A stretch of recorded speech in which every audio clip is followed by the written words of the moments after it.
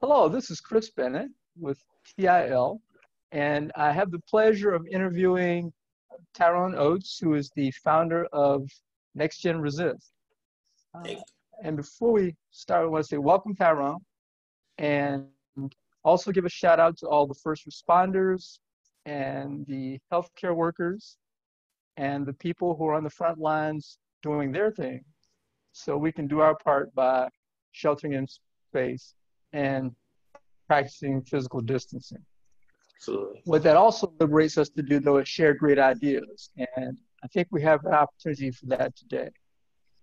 So, Tyrone, let's start out by asking you to give us a sound bite. And in that sound bite, if you could, introduce NextGen Resist and what you're trying to do for society. NextGen Resist is going to empower people by giving them access to customized self-defense smart technology with the adaptability to help them in a variety of potentially life-threatening situations. The way that we accomplish this is by centralizing the personal protective technology field to allow vulnerable people more autonomous decision-making capabilities in times of crisis. Well, thank you for that. And that is a great setup to what's the purpose behind your adapting and creating and innovating in the personal protection space? Why are you doing it? Save lives, it's simple. Okay. And is there a little bit of a backstory behind that? In addition to being obviously a good Samaritan. There is. And I actually think that NGR's creative moment actually leads into where the inspiration came. So is it okay to speak a little bit about the creativity first? Because I think that ties into where I got my inspiration from. Well, in fact, that's a great segue into the next question, which is, what's your outrageously creative moment? So feel empowered to combine those. Okay. So an outrageously creative moment in this entire process, it materialized out of a conversation that I had with some friends this past summer at our annual gathering for Mensa. We were all walking somewhere. One of my friends and I had rompers on, long story involving pageants, raising money for children. We were spitballing about pockets in women's dresses versus pockets in men's clothing. Just like women and men have the same needs to carry stuff, they also have the same needs to protect themselves in public. With having joint needs, but with different products marketed to each, is this actually fair? Men can have keys in their pockets to get in their homes. Women have to keep them in their purses. It takes longer to take out, putting them more at risk. Everything I need to call for help or get where I'm going, I can keep in my pocket because I don't have to think about the fact that most of my clothes have useful pockets. That's something that I take for granted. How this impacts the self-defense space to make self-defense more accessible for everyone. So current options, bulky, cumbersome. This grew into a more solidified approach for the company, how to find more efficient ways to protect people when they're in public alone because current solutions don't really work. I see the best way to do this is to integrate the best of all the products without any of the worst, almost taking an obsessive approach of only incorporating the absolute necessities while trashing the rest. For example, I wanted to take the best aspects of tasers. I see their primary function being using electricity as a deterrent. The apps that we use on our smartphones that keep us safe, their primary function is awareness, prevention. By identifying obsessively the best aspects, I was able to conceptualize the utility of developing almost a mobile command center for your hand. NGR's value add to customers is going to come from this mobile command center. It's going to change the way that we integrate safety into our normal lives when we're walking. It's going to be easier to adapt to any situation that one might encounter. Well, thank you for that, Tyrone. So that sets us up for creative and arguably outrageous inspiration. But let's dig a little deeper. Who are you? Who's the person behind this sense of innovation? And how does that affect your organization? Kind of what's the backstory?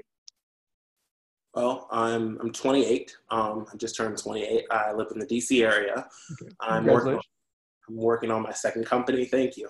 I'm at the R&D phase for a third company that I'm developing. My organization.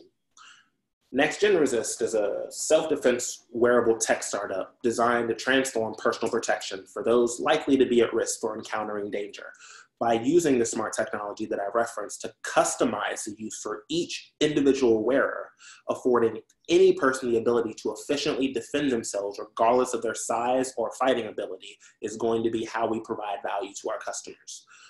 Speak more on smart weapons. Smart weapons, by definition, are given their name by their ability to precisely hit a specific target, minimize collateral damage, and increase lethality, if you will, against intended targets. NGR's products will only work on who they're intended to. We eliminate collateral damage. It also prevents smart weapons from being able to be taken from the user, which actually is a current pitfall of the entire self-defense personal protective space. Most who are listening are familiar with the concept of the Swiss Army knife. The Swiss Army knife was originally created in the 1890s for use by the Swiss military, but now we use it for things like camping. The idea behind it was that by incorporating multiple important pieces of hardware that could have different functionalities into one, people wouldn't have to carry around as much. The versatility allows for successful application to various scenarios one might encounter. In the personal protective wear self-defense space, there exists no such thing. Now, why does this matter? Existing personal protective technology consists of four types of systems. Systems that are physical in nature and applied with force, like a combat glove. Systems that are chemical in nature and applied using projection, like pepper spray, mace.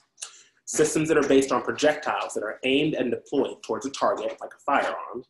Systems that are based on electricity that are administered by physical application and or extension, like a taser.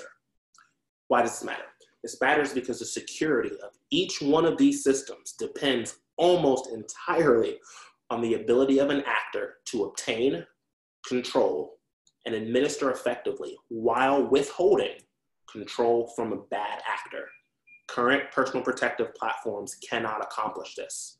A lot of companies are iterating on broken concepts on how to protect people without the answers to these concerns. These are the concerns that NGR is going to address. Understood. And that's I think a interesting background on the NGR and its innovation. And on the topic of innovation, what's your source? Where are you drawing this sense? My source of inspiration comes from people. No one, myself included, can build in a bubble. Entrepreneurs are always growing, learning, relearning. From this, innovation can be achieved. My first company that I had a successful exit from, my Cap app, the first startup that I created during the time I spent working on Capitol Hill, that's where I got most of my inspiration from. Had I not had the benefit of those experiences, my Cap app might have never come to fruition the way that it did. I saw a gap in the education system as it related to virtual reality and wanted to do something to give better access to disadvantaged students so they could benefit from the rich history they couldn't experience for themselves. Okay. Innovation can be anywhere. Innovation almost requires that you look at everything as a problem. It requires you to almost be a bit of a pessimist. Like, everything sucks. How can I make this better? Take it up a notch. This is great, but innovation is okay too. At the time, no one really knows that they need innovation. Taxi cabs were fine until we came up with a better way to travel, ride sharing. Carrying around a camera was fine until you could carry around a smartphone with a camera built in.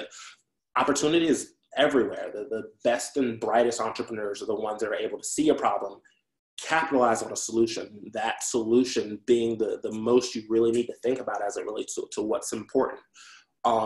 My Cap app was inspired by the tour guide process. Now, Next Gen Resist, that inspiration came from spending a lot of time with my mother when I was growing up. We lived in an apartment growing up, and with apartment life, we often had to leave one apartment to go to another to do things like laundry, trash delivery, things like that. I saw a gap, a scary gap for me, because my mother physically is not an imposing woman. And I would always wonder what would happen if as I grew up and went to college and left the house, how would she be able to complete these regular tasks without me being there? Okay.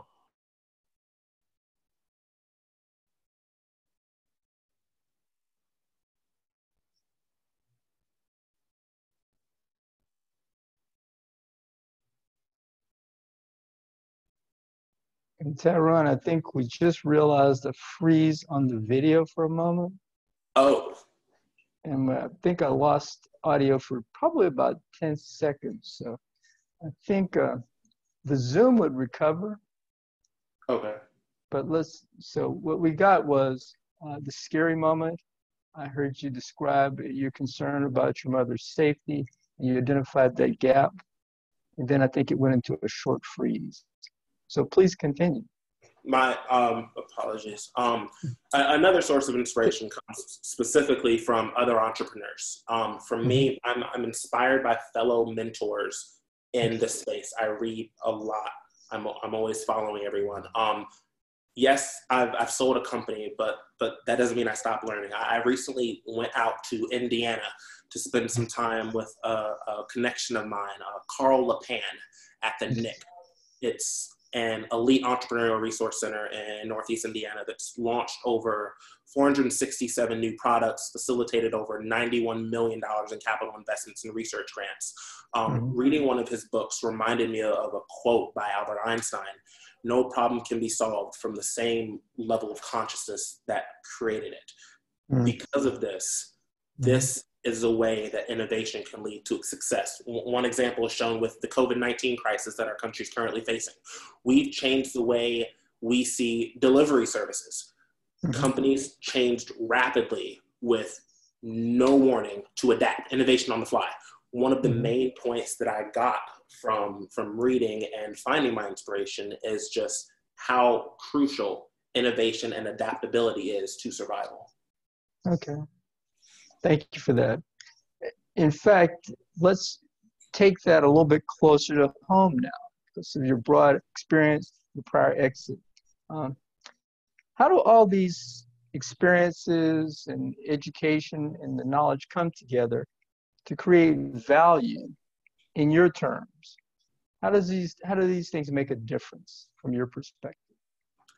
By looking at a problem, for me, value comes from providing a solution to that problem, to coming up with a viable solution that helps people. The last time we spoke, I mentioned access being the most important thing ever. NGR creates value by developing a platform that would give access to everyone to have an equal level of safety. Going back to the romper story that I shared about how we can carry more in our pockets, but both genders have the same fundamental need to be safe. Because of something as simple as pocket size, a woman would have less access to achieve the goals that she needs, like getting in her house, than I do. Taking that, extrapolating in the self-defense space highlights some of the main problems that I want to solve with NGR. There are design flaws inherent with almost everything that's out there. That's what I need to focus on. That's what I need to solve. Well, thank you for that, Tiroune. And kind of speaking of solving things, let's do a slight diversion. In this COVID-19 pandemic economy, do you have any solution or recommendation words that you'd like to share with the audience? First, I want to echo your sentiments earlier. There are people that are risking their lives, they're on the front lines to allow us to have these conversations. And I really want to highlight that. That's important. That's at the forefront. COVID is going to change the way that we do business permanently. Like I said, look at the restaurant deliveries that went from luxurious commodities to a necessity to keep the wheels spinning. Companies are going to need to adapt if they're going to survive. This is also going to change entrepreneurship in a huge way, and we need to pay attention to this. I'm also happy to announce that I'm going to be doing some giveaways on my Instagram page for people that are hit hardest by this. I'm going to be dropping videos to explain my creative process in working from home, how to adapt to everything being virtual, inspiring others how to adjust entrepreneurially when the country is kind of put on pause. Okay. I cope personally, professionally, by having versatile operations, quickly adjusting from being out there networking to networking from home. NGR created just enough versatility in our operations to continue our work mostly unhindered during the quarantine, and it's really lucky for us. Our work just looks a little bit different, but I want to share a lot more of that on my Instagram page to highlight exactly what this looks for me, what this looks like for me at home right now. Well, that sounds like a helpful digital share that's coming down the pipe from NGR. So thank you in advance for that. And that gets us to the next to last question. What's next for NGR and for you in its journey to adapt and create and innovate? NGR is going to be getting a patent pending status on our products to change the way that people protect themselves and each other. Next Year Resist is going to establish ourselves as a leader in non-lethal self-defense by revolutionizing safety. To highlight this, NGR is looking to collaborate with creative entrepreneurs in the arts and music space that share our visions of making communities safer to help people change the ways that we think about safety. A sense of community is really important to our mission, and we're developing ways that bring people together to create change. I'm really excited for some of these collaborations. All right, excellent, excellent. So before we adjourn, Tiroune, do you have any parting words of wisdom that you'd like to share with the audience? Yes. First, I would love for everyone to follow my journey on Instagram. My handle is @Tiroune, my first name. Technology is ever evolving. It becomes increasingly easier for bad actors to do what they do. There's unmet needs. People aren't safe, and the products that they're using aren't helping them to be safe. We need to talk about this. For entrepreneurs, this is your time to push. How companies, both established and developing, adapt their operations in the next few months is going to make or break them and define their story. The next generation of entrepreneurs who are in high school right now are going to learn from us. Fail often, but quickly. Well, thank you so much for that share. And thank you so much for your innovations that you're contributing to the public interest. We want to wish you great success, and we will maybe reaching out to you to follow up and see what happens with NGR on the other side of this COVID-19 pandemic economy. Absolutely. Looking forward to it. Thank you so much. All right. So be well, and good fortune to you and to the entire NGR community. Thank you. Hang in there. All right, you too. Take care now.